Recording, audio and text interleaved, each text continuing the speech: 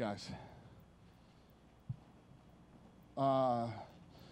Everybody got a performance of the night bonus tonight instead of fight of the night. Aguilera, Nam, Agapova, and Vittori all won $50,000. So congratulations to them. John Morgan, what do you got for me, buddy?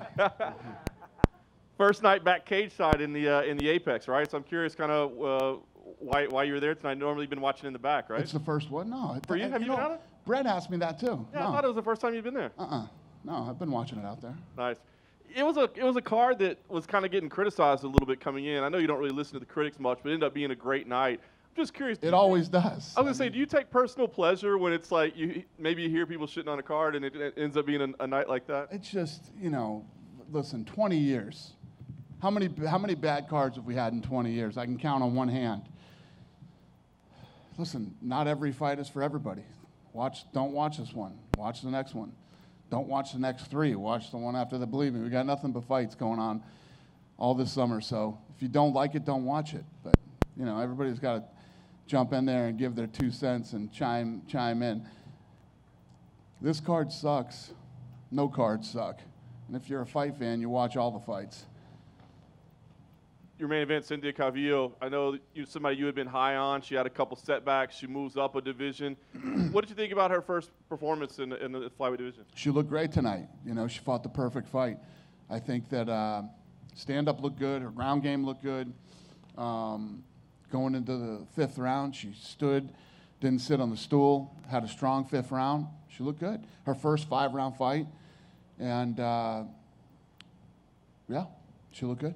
It's an interesting position because Jessica was the #1 contender. Now, I'm not saying that Cynthia should get a title shot next, but when somebody comes in to a new division and beats the #1 contender right away, do you consider them to be like in the mix at that point? Listen, if you beat the #1 contender, look at Gilbert Burns. Just happened to him. When you beat #1, yeah. Last thing for me, I know you don't like talk about the small cage, big cage difference, but everybody's been loving these fights, and they've been saying it's got to be that cage. Were the fights in Jacksonville bad? They weren't. They were great. It's all an illusion. It's bullshit. It's not true. Dana, a couple weeks ago when I asked you about there was a lot of backlash on the bonuses.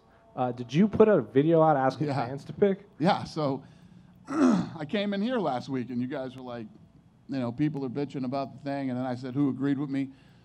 So I was sitting there thinking tonight, you know what? I'm going to let the fans and the media chime in before I get in the 10. So, yeah, and Eric ran what'd you do? You ran the numbers on it to see what the fans and whoever from the media, voted, and we got percentages, so that's why we ended up just doing all performance of the night bonuses. So you were heard tonight before, there's 3 of us that decide who's going to get them, and tonight everybody got the pick. And Julia Vila got a big win. After she herself said a lot of fights falling out, a lot of stuff going on in the world. She posted a photo of you two talking after her fight. What did you say to Julia? Yeah, incredible fight. She had an incredible performance. She looked good. And what I told her was, I said, listen, if you feel good, if you feel okay, and, adrenaline's still pumping, go home tonight, sleep, whatever, let's turn you right around and fight again. I love when kids look like that and turn right around them. Her, Sugar Sean O'Malley. I mean, these kids that are on fire and have records like that, keep them fighting. And then one final one. I'm sure you heard about the incident in San Antonio. Someone shot up. How crazy is that shit? This world is just fucking bananas right now. Agapova too. I think she should turn around and fight again too. Well, the person that shot up that bar said, "Don't you know who I am? I'm a UFC fighter," but they haven't caught the guy or said his name. So as the president of a company, what goes through your head when you hear that? Well, if you don't think that I heard about that one at 7 a.m. this morning, you know what I mean? I hope it's not true. But I hear that shit all the time. You know how many fucking bald guys in this town walk around and say they're me? It's mind-boggling, you guys. If I told you some of these stories, you wouldn't believe it. It's just crazy. So I'm hoping that that's the case. One final one. Since you've announced Fight Island, how many fighters have reached out trying to get on a Fight Island card? Well, we already have the Fight Island cards filled, so, but yeah, everybody digs it, everybody wants to be a part of it, and for us too, for me and my staff, it's gonna be a fun, unique, you know, the safety zone, there's a 10-mile radius where it's just us. Nobody else in hotels, the restaurants, or any of that stuff, it's just us. So it's gonna be fun. All the fighters have their own private training facilities, and it's going to be badass. It's going to be a different experience. You know, even veterans who've been in the sport for a long time and done a lot of cool shit, this is going to be completely different than anything they've ever done. Hey, Dana. Obviously, President Trump is talking about having rallies again, stuff like that, which begs up the question, when can you get fans back into the building? What do you need to see before you start thinking about going into arenas? I think it's going to depend on, you know, this whole thing is state by state or country by country. You know, I know that there's a couple of states right now looking to open up to fans, and we're talking to them.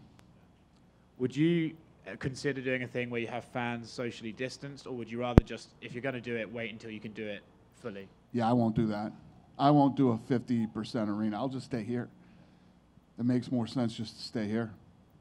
In New Zealand yesterday, they had their first sporting event, rugby, with fans. Could you potentially have Israel Adesanya fight Paulo Costa in New Zealand? Was it a full arena? Yeah. Yeah. Well, you know what's good is let them do that for a while and see how it goes and see what happens with, you know, depending on which network you listen to, who the hell knows what's going on. So at least if some of these guys in these other countries who were hit before we were, so they're coming out of it before we are, and they can see how this thing plays out, and then we'll go from there. Dana, to follow up on something you said, what do guys get away with pretending they're you? A lot of shit. A lot of shit. Yeah, it's pretty crazy. Real quick with Maria Agapova, we heard that she was sick following her victory. It was a quick one, so can you tell us what's the status of her? No, she said she's sick. Huh? So just a little winded after the fight? Yeah, I didn't hear. Yeah. Dana, you've talked a lot about how other sports leagues have already called you and how you socially distance and all your protocols. And I know you didn't say which ones, but what have they? Can you tell us what they've asked for and how well you guys have done making all of this safe in terms of every? You know, and do you think it's progressing each time you do this? Well, we gave them the 30-page document that we gave to Florida and Nevada. We gave them the protocol that we used to reopen the offices here. And yeah, I think this thing does get better every time we do it. It's getting more comfortable too. But I'm sure it is for you guys too. And you know, I don't know how long this is going to go on, but if I got to get that Q-tip stuck down my throat one more time, I'm so fucking sick of that. I'm really getting tired of it. I want to go back to the nose, if we can go back to the nose. But it's I don't know how long this is going to go on, but it's getting old. One more. Mirab called out Sean O'Malley after his big win. Do you have any? Who did? Mirab after he won. Okay. He broke his own record for takedowns in a fight at bantamweight. He wants to fight Sean O'Malley. This is now another fighter calling him out. So do you have any plans for Sean O'Malley right now? Yeah, like I was saying, you know, for these kids that are young and come out of these fights quick, I like to turn them around quick and keep them busy. If you look at, you know, the Conor McGregors, the Ronda Rouseys, and many others that fought a lot and stayed in front of everybody, especially right now where there's so many, you know, there's not much going on. So many people are watching. Like, this is everybody's time to shine.